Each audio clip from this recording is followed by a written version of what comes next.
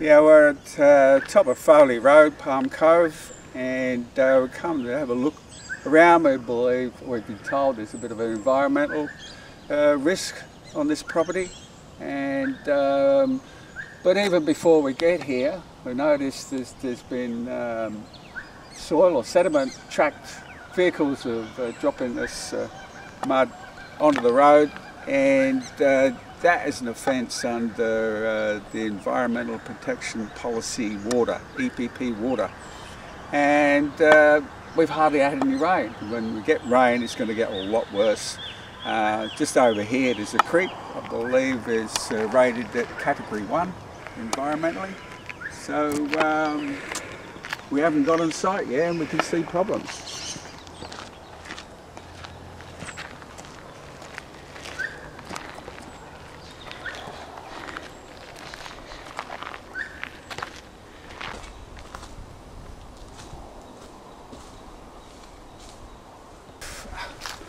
Yeah, bloody hell. Wow. How are they going to stop the sediment washing off of that when the wet season comes?